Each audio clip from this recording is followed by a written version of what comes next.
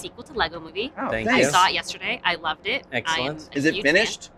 It is. It was finished. Thank yeah. goodness. And I stayed till the very end because the credit songs. Oh, They're so amazing, incredible. right? Yeah, they were They're just very. Matt and Kim's song is so great. Yes. I know.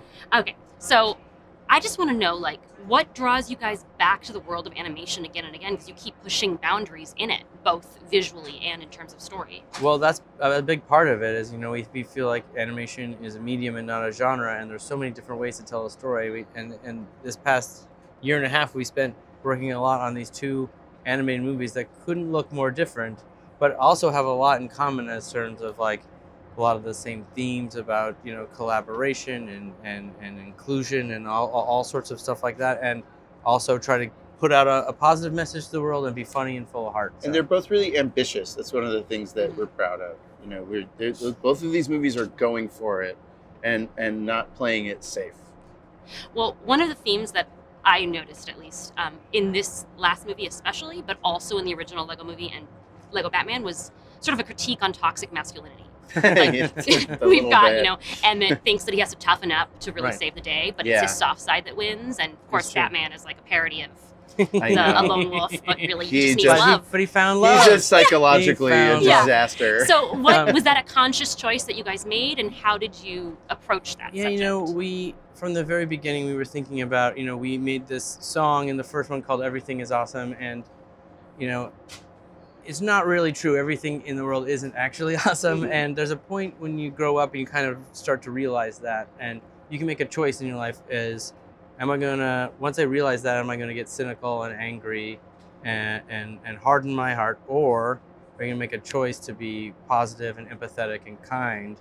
And we think that's actually a more mature thing to do. And so when you're a middle schooler, like you perform this idea of like what a grown-up is supposed to act like, and you're supposed to be above it all, and you're basically just protecting yourself from vulnerability.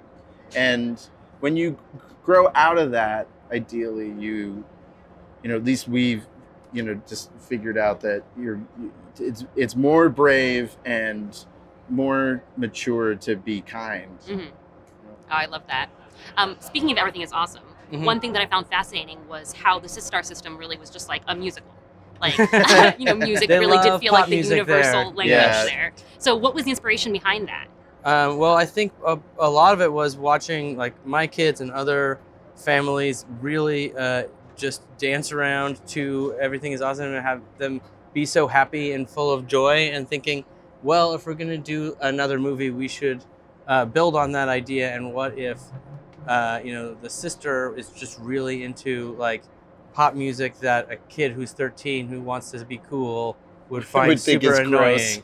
So then the idea that would be a really like aggravating thing to him seemed like it was a funny place to start. So then we got to work with a lot of really cool and talented musicians and have all these funny songs. And we fell for the songs, yeah, and just the act of trying to make them really good and appealing and say something, it's a delightful challenge. All right, so my final question is just really for myself, but I noticed the Flash was like not really there with the Justice League. When we got he's in the, he wasn't in the, in the Sistar system. So like, he was what was he moving doing? so fast. He's moving so fast. He's moving so fast. He's really busy. There's a lot to do before the big ceremony, and he was like, he probably didn't notice a lot of errands in the background. That he runs. It's true. Yeah, that was not by design. Yeah, it was mostly. He winds up in the spaceship though, right? Yes, he just didn't have lines. You saw him, he but just he doesn't quite make the trip. Well, thank you guys so much.